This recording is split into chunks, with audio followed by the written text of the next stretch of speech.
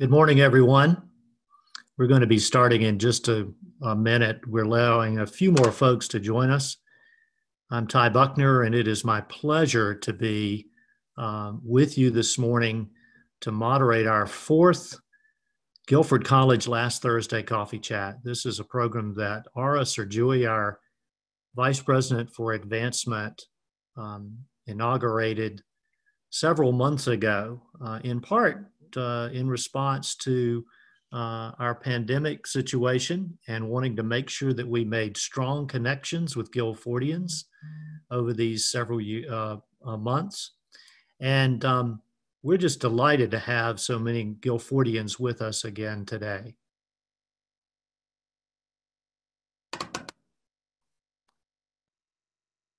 It is 10:30, and we want to be observant of everyone's time. We're going to begin our coffee chat program this morning with a moment of silence.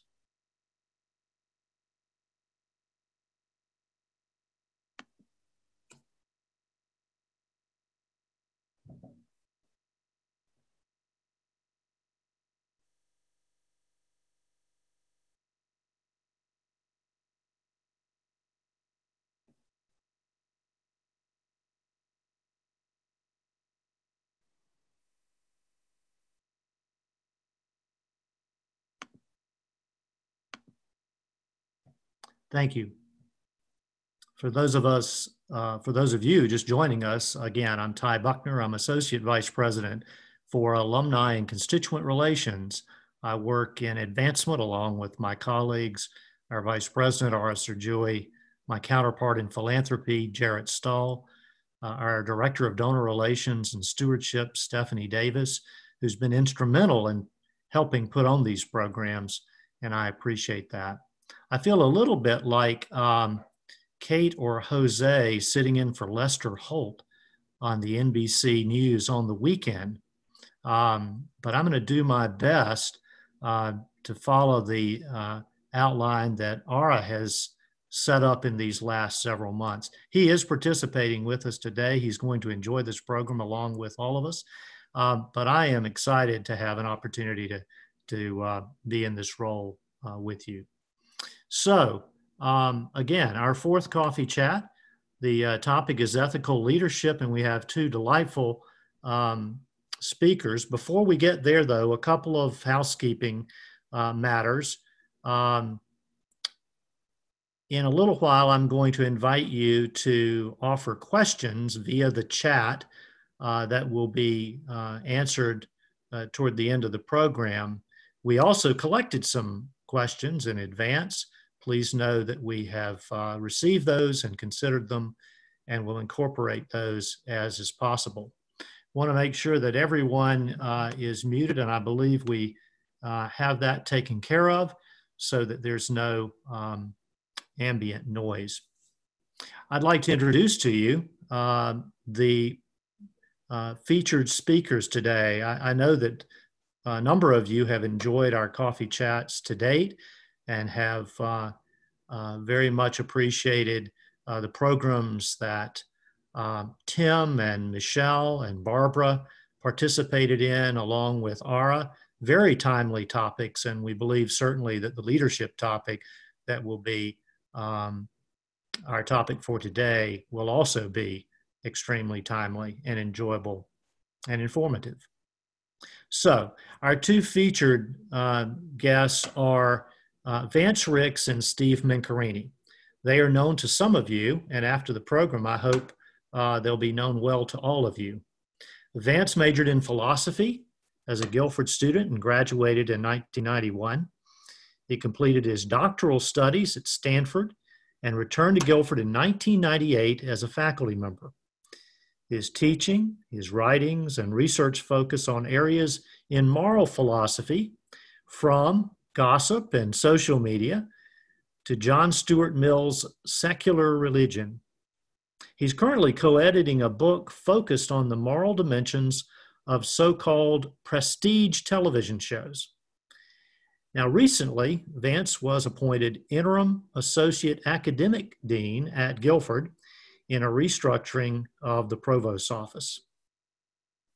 Steve completed his PhD in higher education administration at UNCG in 2018 with his dissertation on collegiate U.S. leadership development programs. His undergraduate degree is in biology from the College of William and Mary, his master's from Maryland College Park in college student personnel. Steve has presented at national conferences and written several articles and book chapters on leadership and creating social change. So welcome to both Vance and Steve.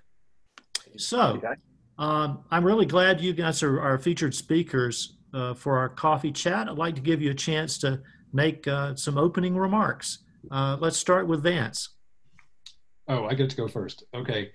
So first of all, thanks to all of you for being here this morning. Some of you have known me since I was 18 or 19, so that's helping to serve as a good reality check for me on anything I might say. It's good to have people in the audience who can not let my head get too big. I'm really happy to be part of this session and to be talking with Steve this morning.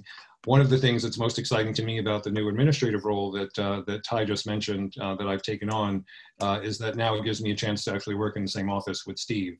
So we're not just teaching or talking, sorry, at a theoretical level about leadership and many of its challenges, but we're getting a real life opportunity to practice some of what we're talking about this morning.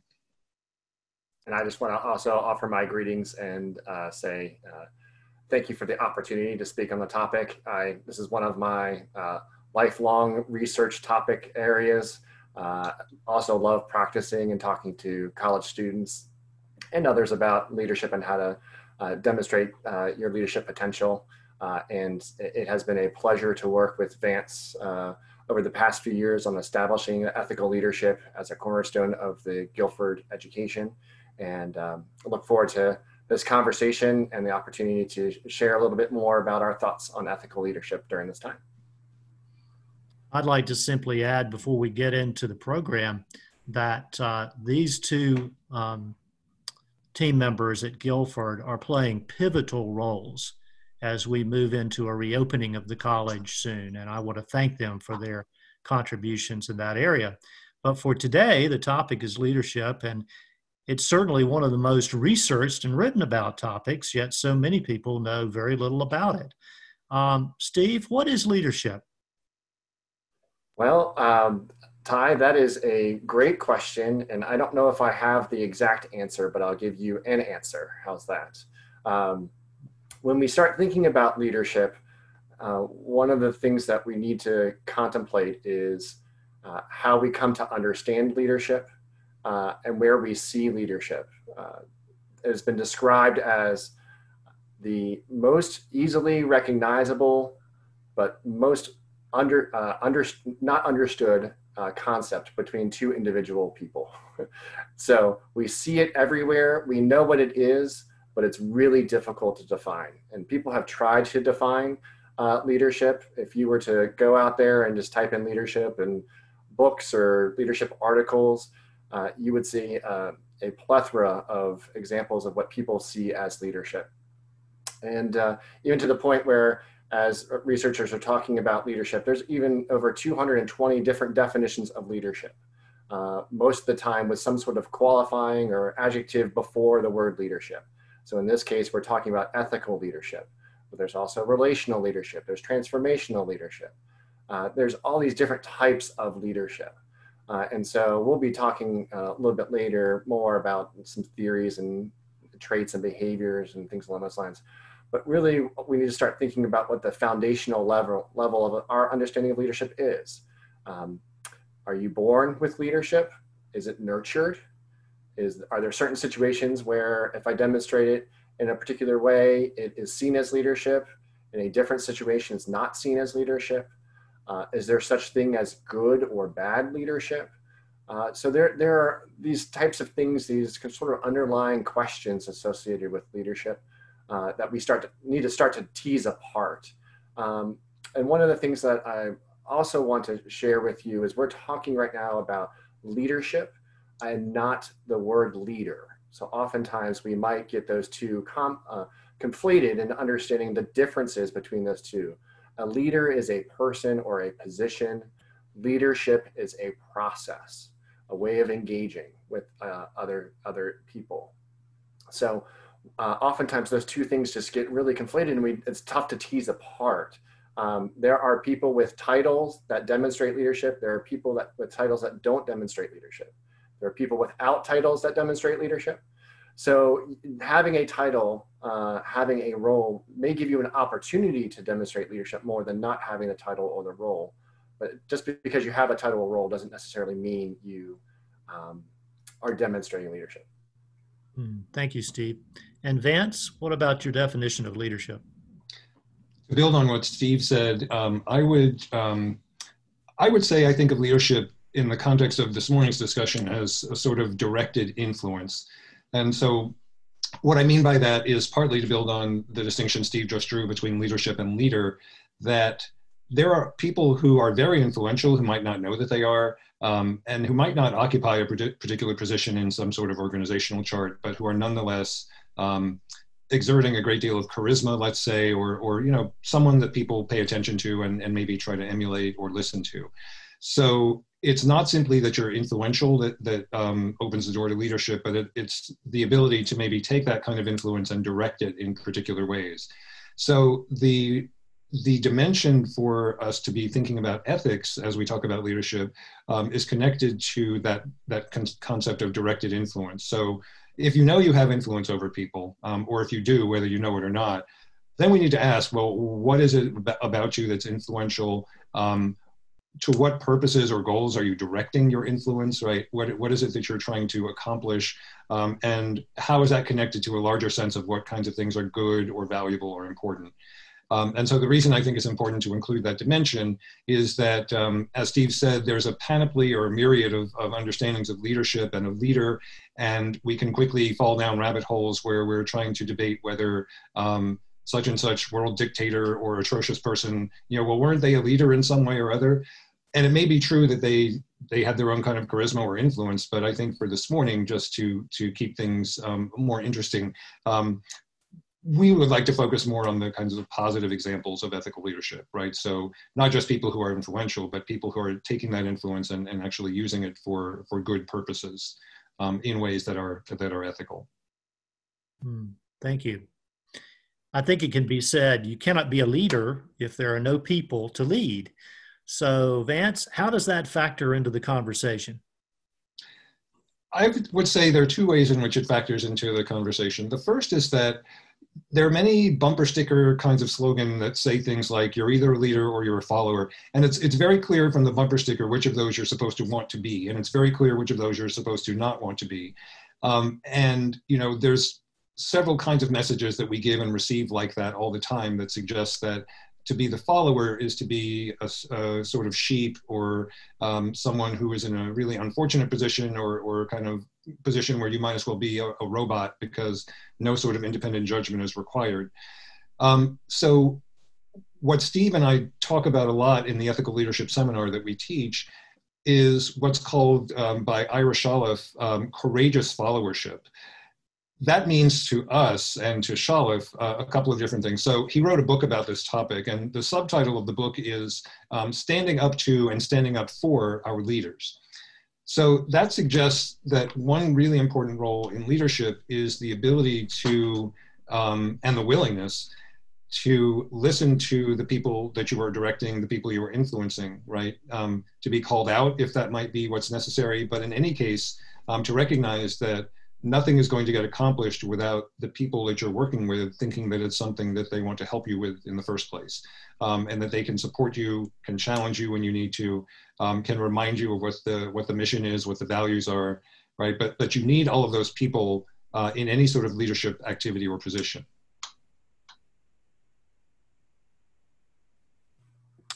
And Steve? When I think about followership, and Vince talked about it briefly, is we have this negative connotation to followers. And when we're talking about leadership, very rarely do we talk about followership. So what does that really mean?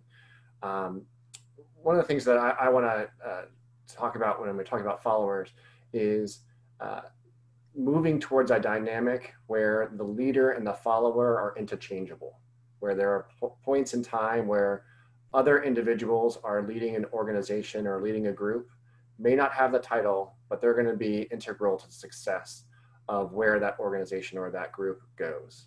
And we need more followers to be willing to take those steps forward. But it's the role of the leader to develop what that means to the folks that they are working with. So as a leader, one of the things that I stress to students as they are exercising their leadership is, how are you helping other individuals to develop the qualities in order to demonstrate their own leadership? And that's your responsibility as a leader to do as you are developing those that you are working with.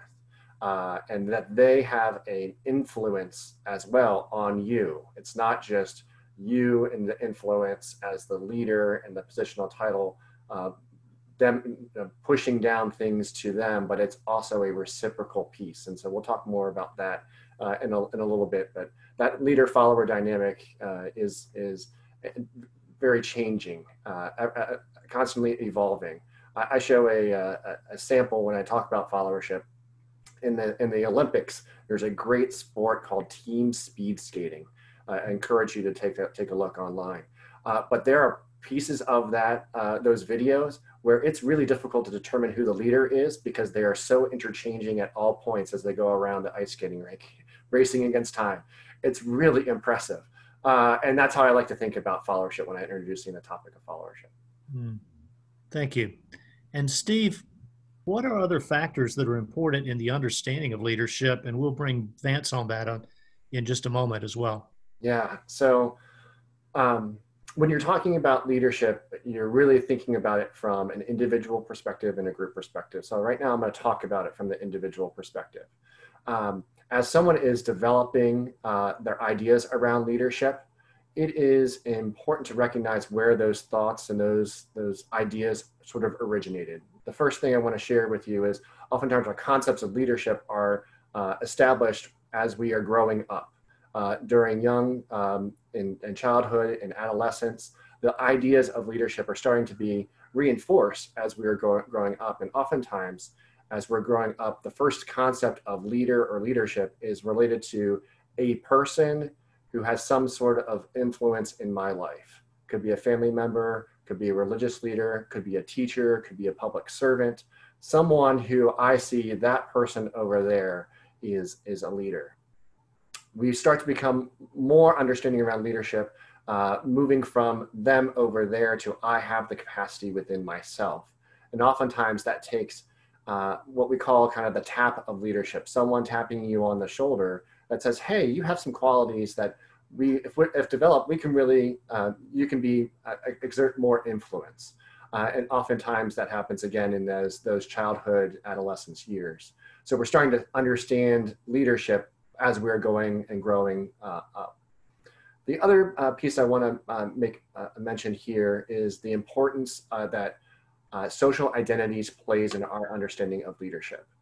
Race, socioeconomic status, gender, these social identities factor into the way that we think about leadership and are also viewed as a leader.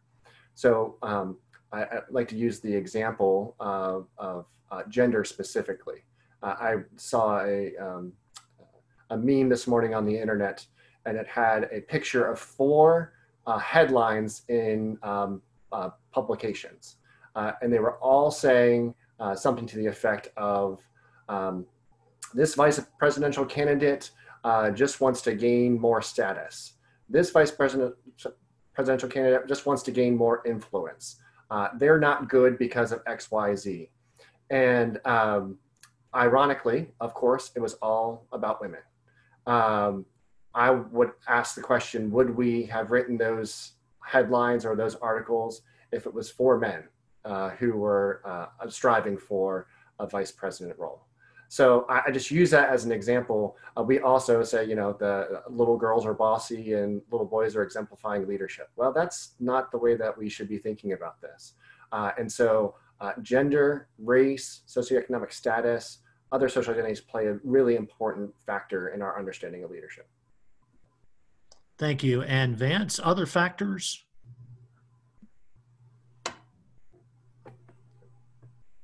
Okay, let's try that again. I would run with what Steve has said. So the first thing is, as we think, especially about Guilford and our striving to be a more equitable institution, but we can take this lesson and apply it beyond Guilford. As we think about ways that different social positions affect the kinds of lived experiences people have, we realize that that might also shape their sense of what leadership looked like or who we think a leader could be. So back to what Steve suggested just now, that if you value the trait ambition, but you only value it in, when it appears in a male body, right, and when it appears in the form of someone who identifies as a woman, you think that that's grasping, or you think it's something negative. That suggests a problem with a particularly narrow kind of conception of who could be a leader, or what traits make up leadership. So I think we need to think about that question, right? Are we striving to broaden our own imaginations and conceptions of who can be a leader? That leads also then to a deeper question, which is, well, what if my social position also shapes what I think leadership is in the first place, right? So leadership might look very different to me depending on the kind of community I come from or the sorts of experience that I have, right? So it may be that I value a more collaborative style, or I value not necessarily being the person who is out front, but is still exercising influence in a positive way. So one of the things that we need to think about when we are developing leadership capacities in ourselves and others is, well, what do I consider to be a leadership capacity in the first place, and why, right? And when I'm looking around and trying to encourage and model this for other people, or to encourage them to take on different roles, am I thinking about the same old roles as before, or are there new and more maybe imaginative ways that I could encourage people to demonstrate leadership that are more consistent with their understanding of the kinds of skills that leaders should have? Thank you. As we approach the midpoint of our conversation, which again will be concluded with some questions at the end, I'm going to ask both Steve and Vance to answer, what models of leader and leadership have been important to you? Steve? Yeah, so I think when I'm thinking about leadership, I really come from a perspective that is grounded in relational leadership. So let me talk a little bit about leadership theory and give you some historical understanding of leadership theory. It comes from very much a business background in the 1920s and 1930s, associated with how can businesses basically make more money? How do I, as a business leader, force my subordinates to do more of what I need them to do? And I intentionally use the word subordinate because that is literally the word that is utilized when they're talking leader and subordinate. They're talking about how does this person who is below me help me be able to do what I want them to do, okay? So that is where leadership theory comes from. It wasn't until the 1970s or 1980s that leadership and the thoughts around leadership really are changed.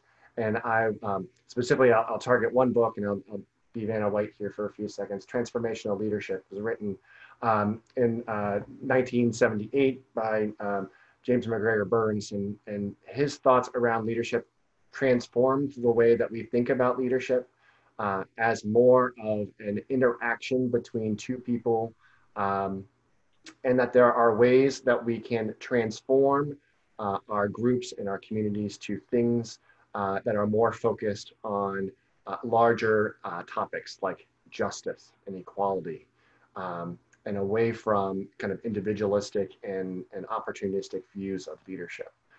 So I think about, and the ways that I talk with our students and colleagues about, is about how do we, in a relationship with each other, that is inclusive, that is ethical, that's grounded in process, be able to help a group of individuals come together to make some sort of significant change. I also think about, we can think about it in other ways without specific theories per se. There's the knowing, the being, and the doing. So knowing is the head and logic, the being is the internal, the doing is the action. So how are we exemplifying leadership in terms of thinking about it and reflecting about it, how we are internally constructing leadership, and how we are actually demonstrating leadership. And then the other ways that we can think about leadership is on an individual, a group, and community level. So I spoke a little bit about that group, the individual piece, and how does that affect the group? How does the group affect me? How does the group and the individual affect community? How does the community affect a group or an individual? So these are micro, meso, and macro levels of thinking about leadership. So you can drill down to the individual person, but you can also think about leadership in a community-oriented manner as well. And Vance, what models have been important to you? Well, what I like about the examples that Steve has given is one of the things that's important to me as I think about leadership models is collaborativeness or collaboration. So a model that's really important to me is one in which maybe there are a variety of people who are working together to achieve a goal. And again, there may not be an organizational chart that shows, okay, this person is the boss of that other person, but there is still leadership happening in the collaboration between those people. And they are reaching out to others to join them, right? They are not treating what they're doing as their sole possession or as an exclusive club that no one else can belong to, right? So they're open and inviting of shared participation and deliberation.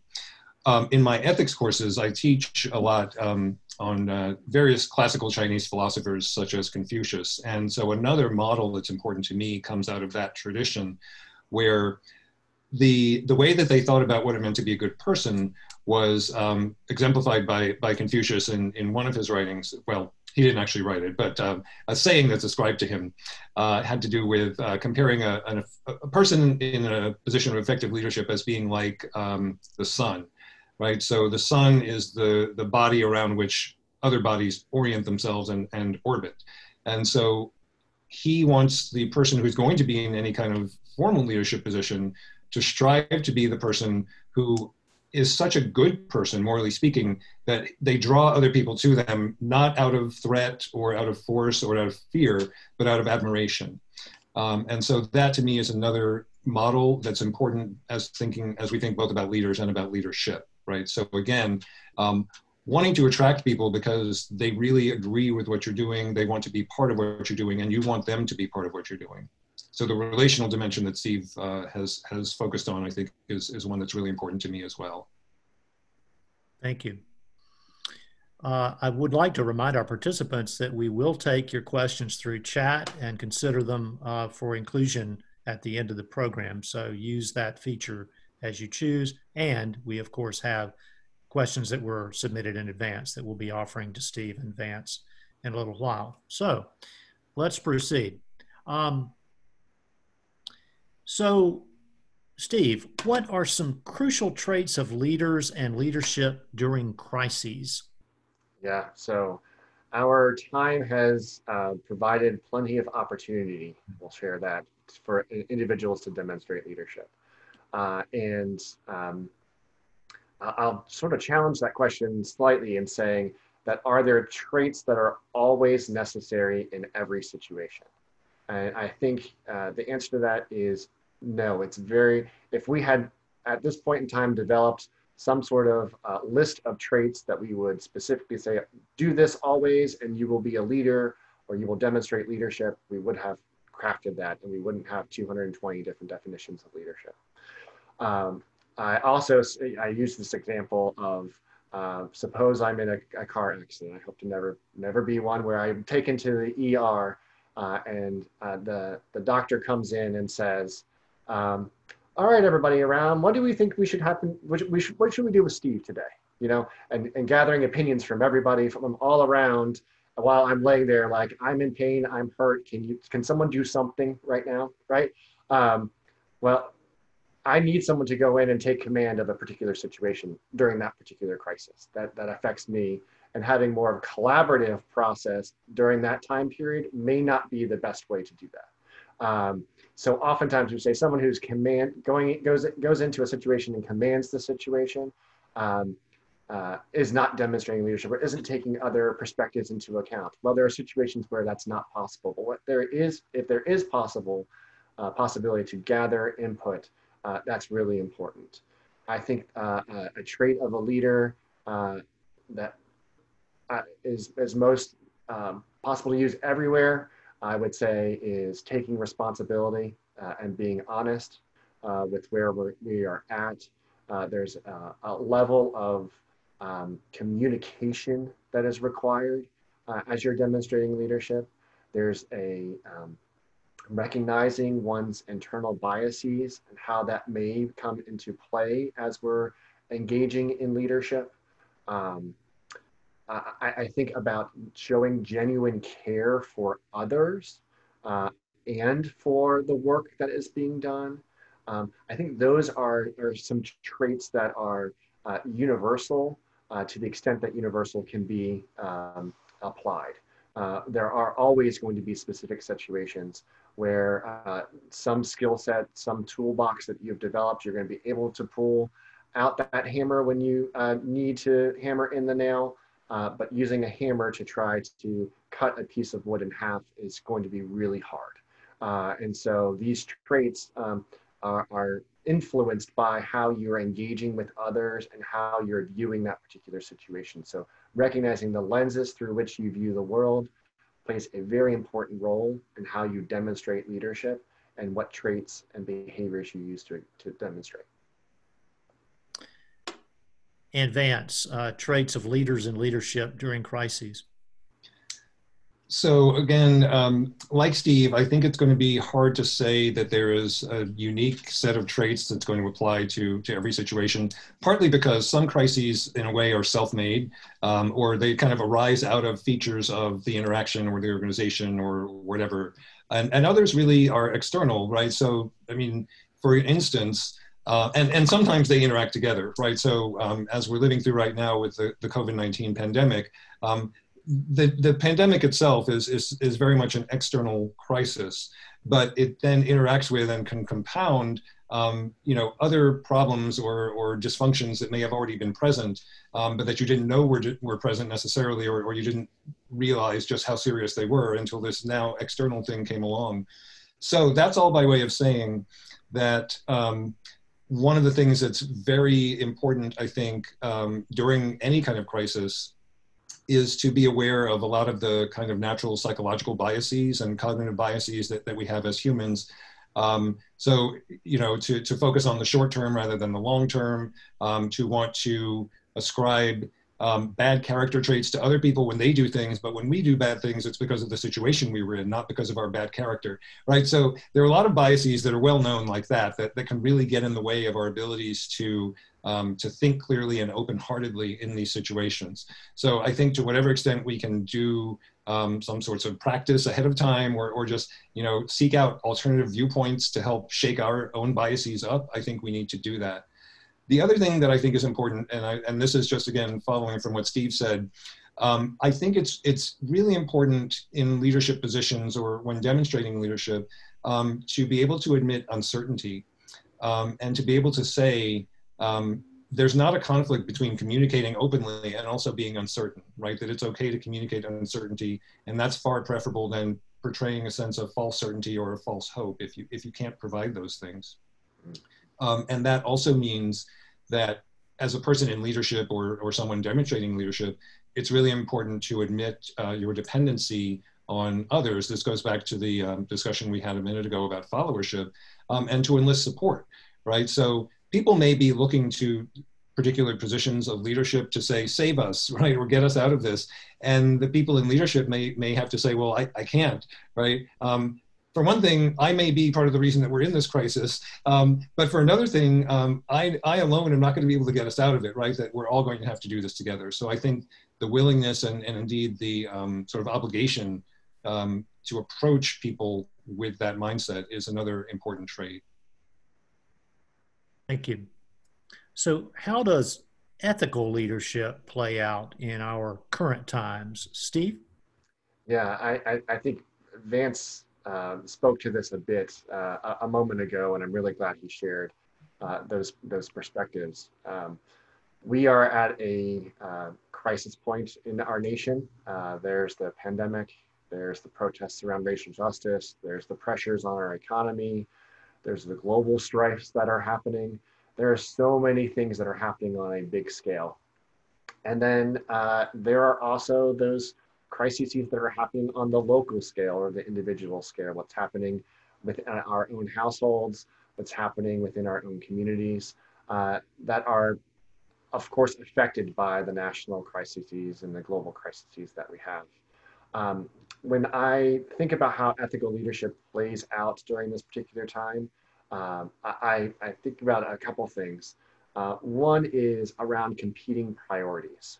How we view these conflicts is how we view the world, as I mentioned before, about these lenses with which we view the world.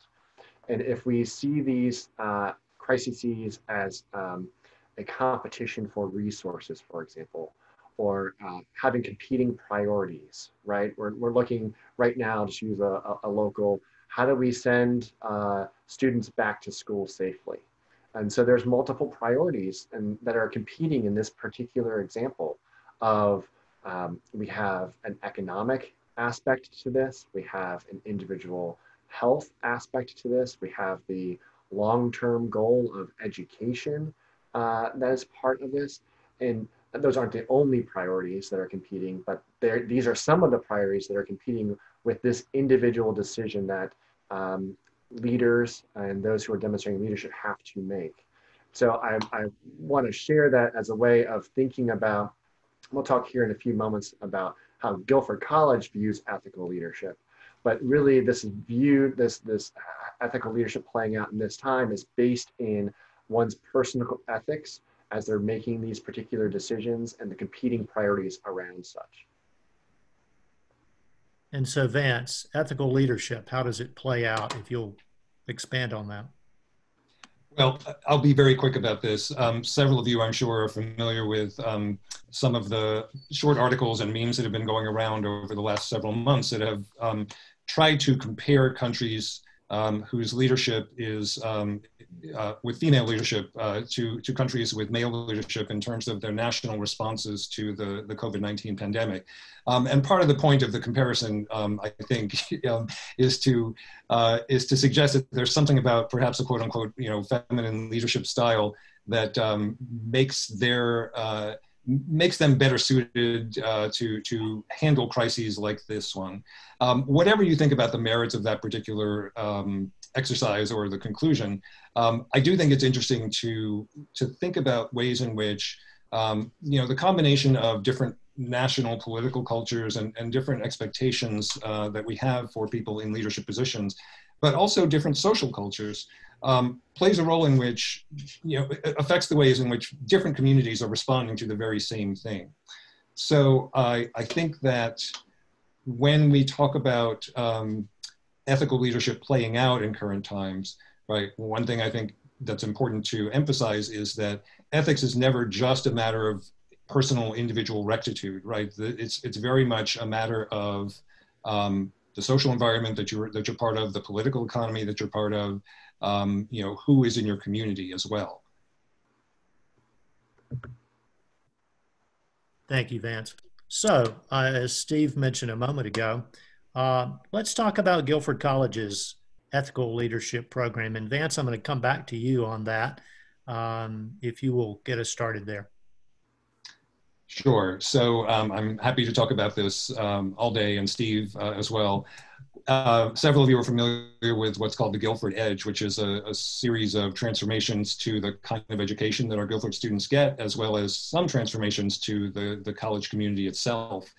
Ethical leadership is one of the four components of that transformation. And it's conceived of both as a kind of curricular or maybe co-curricular program for students to take, but also as a way for Guilford to reconceive itself as an institution. Steve and I were asked by Jane, this would have been 4 years ago now, to co-lead a sort of task force consisting of staff, faculty, and students from across the campus to think about what ethical leadership would look like at Guilford, what we wanted it to look like at Guilford, what were some things that we were already doing here at Guilford, particular curricular programs that might be prime examples of ethical leadership or of ethical leadership development.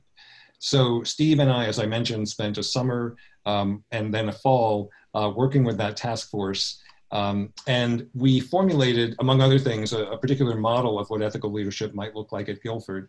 So if you will indulge me for a second, I'm going to put the model on the screen so that all of you can see it. So the Guilford College ethical leadership model is should be on everybody's screen right now.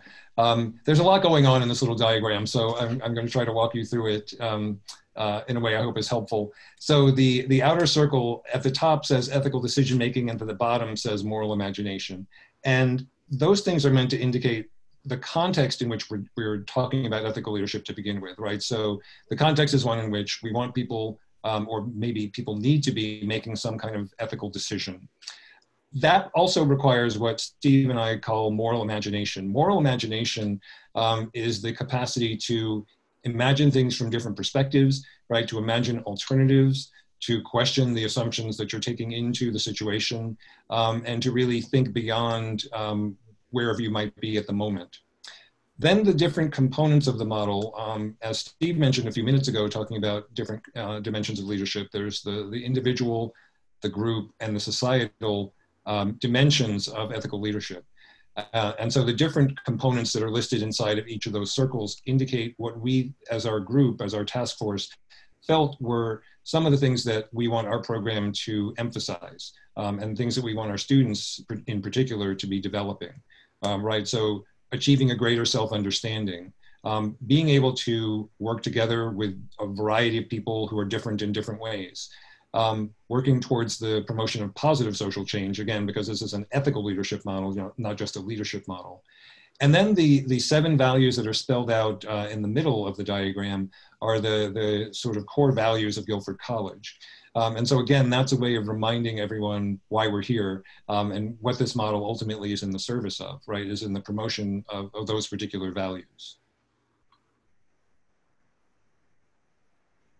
I will add one more thing, Sure. which is that so we have a curriculum that goes along with this as well. So I think Steve was probably about to talk about that. Please go ahead, Steve. Thank you, Vance. Yeah, so utilizing this ethical leadership model, I will share that Vance and I helped to sort of provide the groundwork for this model, and now the initiative is sort of shifted over to our DEI, the diversity, equity, and inclusion area, with leadership of Barbara Lawrence and Krishana Hines-Gaither. They're now taking on sort of the how to move this forward in various ways. So a couple things just associated with that. We have, as Vance had mentioned, Vance and I, and it's a pleasure every day I walk into the classroom with Vance, I learn so much. I had the opportunity to learn from him as our students have the opportunity to learn from him. So we are teaching seminars around ethical leadership for students who are interested in exploring leadership and what these concepts mean. This semester, we're focusing more on the group and societal levels versus the individual levels. The ethical leadership model is being presented to various groups around campus, and how are those campus groups able to tap into these thoughts around ethical leadership. So when we are starting to use common language as an institution around what we expect students to be thinking about as they're demonstrating ethical leadership. So I'm excited where this is headed in terms of the opportunities on campus for students to learn about ethical leadership. And Steve, that's a great segue into what will be our final planned question, and that is about student leadership opportunities on Guilford's campus. And maybe you could get us started with that. Sure, yeah. Well, I think the thing I would mention here is that a college campus provides plenty of opportunities for students to demonstrate leadership as they step foot on campus and as they leave campus, and still engage with our Guilford College community. So anytime that you enter a college campus, there are plenty of opportunities to develop and these skills and these behaviors, these traits, however we might want to call it. When we're talking about opportunities specifically on Guilford's campus, We have in our first year residence halls, we have ethical leaders in action. These are pods within the residence halls where people are having conversations about ethical leadership as they get to campus. We're infusing it as part of leadership trainings for our student leaders who have assumed leadership roles. As I mentioned before, just because you have a title doesn't mean you're demonstrating leadership. So how do we help build these capacities within those of our, within the organization, within the student organizations that we have? Specifically, we'll highlight our Office of Student Leadership and Engagement and one particular program called Sprout, where the curriculum itself is around this ethical leadership model. And even so much as when we're in the classroom and students are engaging with each other in group work, how do we, a group is an opportunity for students to engage in leadership. How do we talk about ethical leadership in groups for a project that we're doing for a particular class? It doesn't necessarily need to be in a leadership class, but there is plenty of leadership that's happening on our campus. In formal settings, such as student organizations, as sports teams, things along those lines, and also informal opportunities, such as group projects. So we are working through and sharing this model with our community as a way of helping to systematize the language that we're using around leadership and what we think ethical leadership is for students as they're developing. And Vance, would you like to add to that, please? I would, with just one other example, one of which I think is one of our crown jewels, and that's the Guilford Undergraduate Symposium, also known as GUS. Many of you are familiar with that, and several of you, I think, on this call have actually been instrumental in helping it happen either financially or in other important ways. That, for those who don't already know, is an annual showcase of the myriad academic research and creative endeavors that our students have undertaken. So any student from any course or major can do a performance or present a paper or a poster or some kind of research that they've done.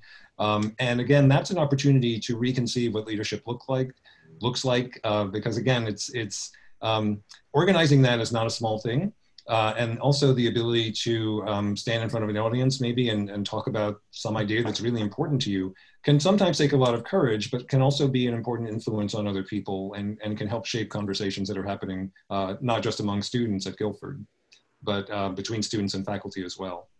So I see that also as another form of leadership development here at the college that's really significant. Thank you, Vance.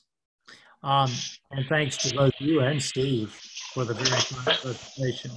And I believe we've got some noise leaking in. Okay. So now it's time to engage with our participants in a period of questions and answers. And we had, as I mentioned, some submitted prior to today. We have some submitted today, and we'll get to as many as we can here in the next 12 to 14 minutes before we conclude this session. And I'm going to first, though, mention that one of our participants has requested the sharing of the copy of the ethical leadership model that Vance offered earlier. Is that possible, Vance and Steve? Yes, okay. Absolutely.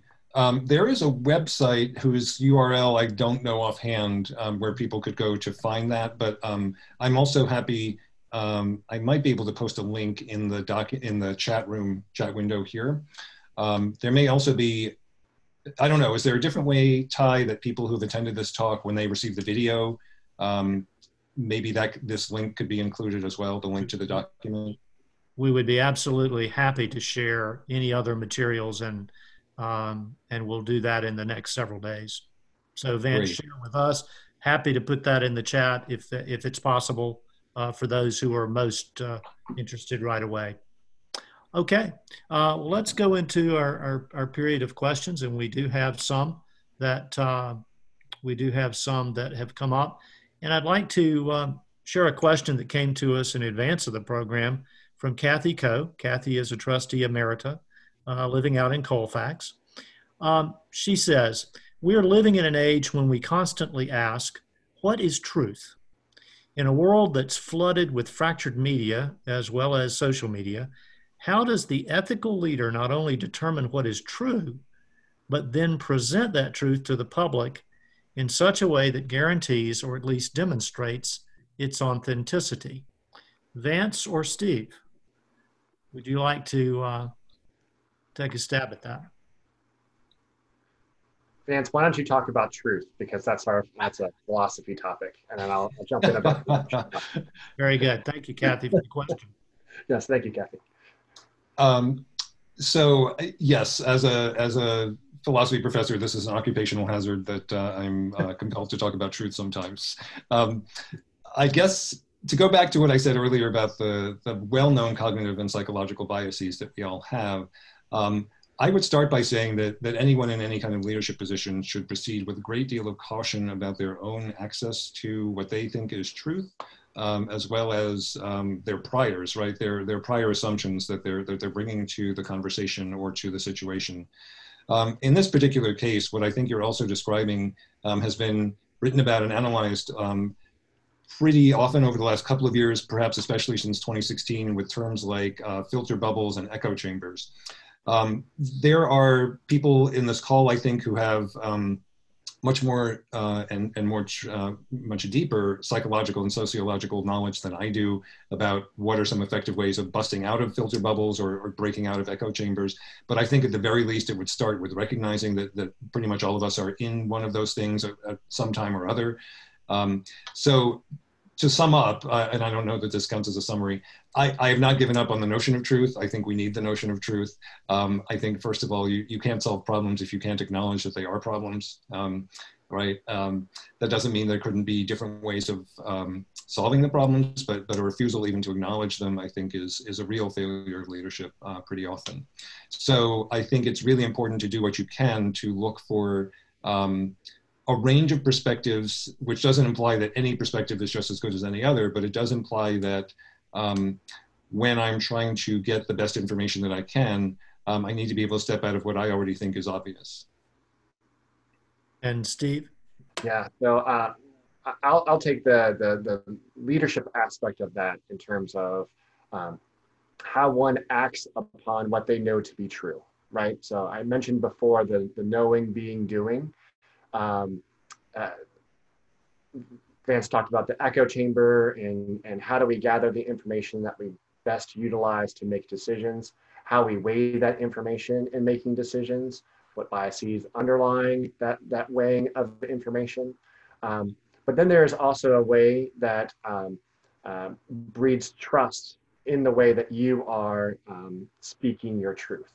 And when I share that, I say, as a relationship between leader and follower, there has to be a level of trust that exists in order for the impact of that leader to be able to demonstrate the impact that leader is having. So if there is no trust in between a particular leader and a particular follower, then the impact of whatever the leader is sharing is not going to go over well. No matter what happens. They are going to, and this is where, as Vance had mentioned before, the courageous follower then has to act on that information. Do I remain to be a part of that group? Can I get out of that group? Is there a way for me to challenge the quote unquote authority associated with that? And so that level of trust that has to exist between the leader and the follower is sort of the underpinning for me of how something happens or gets done. I will share, there's 5 exemplary practices of leadership. There's a book called 5 Exemplary Practices of Leadership, The Leadership Challenge by Jim Kouzes and Barry Posner. One of their 5 exemplary practices is establishing a common vision, okay? So it's not just that the leader comes out and says, this is where we are headed, but this is where we are gathering a bunch of input together to figure out where we are going together as a group and moving forward. And so I shared that specific as an example of that relationship between the leader and the follower, where the follower is able to have an influence on a particular leader to help shape where we are headed. There are specific examples where an elected leadership who are supposed to be serving the will of the people, depending on how you want to view that particular perspective, where people are either supporting or not supporting the direction of that particular leader. And so I see that as sort of in our representative democracy, how we can influence how leadership enacts its changes. Thank you. Yeah. We have a few minutes remaining, and I'd like to get to two more questions. And so, Steve and Vance, if you'll answer those as best you can in the time we have. One is from Kate Gibson. Kate's class of 2014, living up in Richmond. And Kate asks a very pointed question, and that is, what can alumni do to affect change when they see or perceive that the college is falling short on ethical leadership? Vance or Steve? I'll take a stab first, Vance, if that's okay. Okay, sure. Yeah. So as I mentioned about the dynamic between individuals, this leadership dynamic, there's already a previous relationship with alumni and an institution. And so I'm going to take a step back and just start with that perspective. The ways that that relationship persists, many individuals, I think Vance may be a lonely example of having a long-term relationship as a student, transitioning into faculty, and now into an administrative role within the institution. So we have an expert here in terms of the different roles here at Guilford. But the alum relationship to an institution is a different type of relationship. It's not the same as a faculty or as a staff member or as a student. And so recognizing that there's a new relationship in there. What I would encourage, and I know that I've seen at Guilford more so than maybe many other institutions, is to use a collective voice within the alumni body to affect change on campus. I know when decisions are made and people are not happy with a particular decision, being able to utilize their voice to be able to try to be heard in collaboration and connection with others that see change. And I see this not just here at Guilford, but in other places, thinking about the relationships. What is my relationship to my religious faith organization or my service organization that I'm a part of? What about my work? Where do I have influence in my work? How do I gather other people to be on the same, to have that same shared vision to be able to affect change? There are, of course, the processes that are afforded, and then there are also other ways to be able to get one's perspective out there. So that way it's being considered. So that was a few thoughts associated with how does one body who's dissatisfied with a decision or that where an institution is heading, a broader institution is heading, can affect where the institution is going. Thank you. And Vance, and we have just a few minutes remaining. Okay, so I will try to be succinct. So as Steve said, I'm an alum of the college, as I think several of you know. So this particular question and ones like it are, I think, particularly poignant for me because I'm an alum who works at the college, has worked at the college for many years, and have felt let down, I think, in many ways over the years by different college decisions, in similar ways that other alums who don't work here may have felt as well. I think also, when you're part of an institution like Guilford or like some of the other kinds of institutions Steve mentioned that explicitly appeal to certain values as core to their identity, that can make the sense that that institution is falling short even sharper, right? And may make the sense of betrayal or disillusionment even more acute. So I think it's important to acknowledge that as alum. As Steve said, I think being able to channel that feeling or those feelings into a kind of shared response is important. But now to connect it to the previous question that was asked about truth and trust, one of the things that I think makes it easier to be part of a conversation if there has been already a kind of ongoing relationship, right? So if there's a prior relationship and someone is coming to you and saying, hey, you all messed up, or I think you all messed up, and here's what you need to do differently, that's going to land differently than it will from someone who has not been in touch with you and 15 years later is bothered about something. Obviously, as a practical matter, you're not going to stay in touch with everyone from every prior stage of your lives. But I think one way that alum can be effective in conveying their displeasure or their sense of disappointment, or just challenging us to do better as a college, is by have those kinds of ongoing connections. Vance, thank you, and Steve as well. We've come to the end of our time, and we had a couple of other questions that were posed, one about servant leadership, one about the reopening of the college and things like that. We appreciate those questions, and I hope that you may feel comfortable reaching out to either Vance or Steve, if that would be okay. I'm sorry it could not be a part of our group conversation.